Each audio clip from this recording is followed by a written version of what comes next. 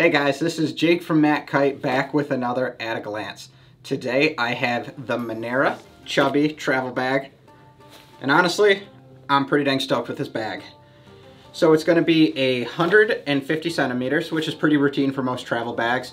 When you are traveling, you're generally not bringing your light wind board, right? You're going to a windy place, and if you're not, you need to book a better vacation next time. What makes this bag really nice though is it has 47 centimeters of width. I would say the standard tends to be more in that 43 to 45 centimeter range.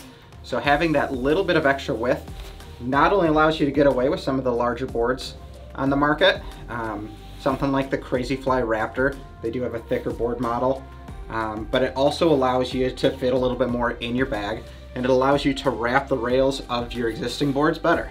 We know the airlines are notorious for being pretty rough on gear, so it's really up to you to do your due diligence. Don't just rely on the foam on this board bag, though there is a good amount of foam. But I would take your shorts, take your t-shirts, and wrap the rails of that board. You just want to exercise an abundance of caution, because if you get to your destination, you pull out your board, it's cracked, it's taken on water, that's a session killer. So really package that board well. And this bag gives you everything you need to be successful with that. So it has two cinch straps right here. These have little metal buckles that allow you to hook onto the strap on the other side, which makes hooking on and tightening this a breeze, as well as pulling it off. It's going to have a waterproof isolated pouch up here at the top, which is really, really nice. This is a good place to store a wetsuit.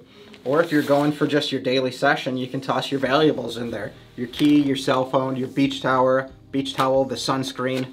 I just had a session this past summer. It was great. I put all my stuff on a rock right by the water. Conditions picked up. I turned around. There went my towel. There went my keys and my phone, floating away. Terrible. If I had this bag, I would have put my valuables in there. I would have zipped that up.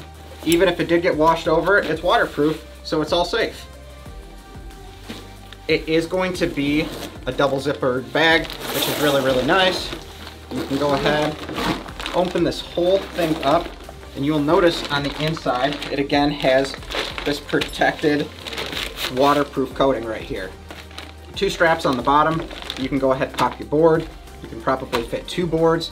The danger with that always is the more gear you enclose in your bag, the heavier it's going to be. So you really got to be wary with dimensional restrictions and weight restrictions when it comes to the airline. So you go ahead, put your board here. Remember to always pull off your fins. If you need more room, pull off your straps and pads. Go ahead, cinch those down, you're good to go. Where are you going to put your fins? Well, right up here at the top of the bag, there's a little Velcroed mesh pocket. So I would pack your fins in here. Again, wrap them in something like your underwear, your boxers, just to keep them safe. You can bring some excess hardware, which is always great if you're going somewhere. You don't want to be missing a screw for your fin or your foot pad, which would be even worse. Pop an extra set up there, pop a screwdriver up there, maybe a little ding repair, a little bladder and kite repair kit. Just the miscellaneous stuff that's easy to forget. Pack it up there, forget about it. Leave this in your car when you go for your daily session. You need a nozzle, you've got a spare nozzle up here, you're good to go. That's enough about that pouch.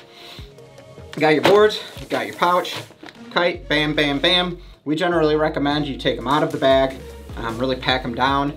Compression bags are really helpful. We have those for sale as well.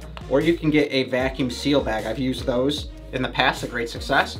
You do want to be a little bit mindful. You don't want to like turbo seal them, especially with different valves and plastic components. If you suck all the air out, sometimes those really press against the canopy. It looks kind of suspect. It can lead to a little bit excess abrasion. So just be cognizant when you're doing that. You can see you have another little mesh pocket right here on the side where you can store some more items.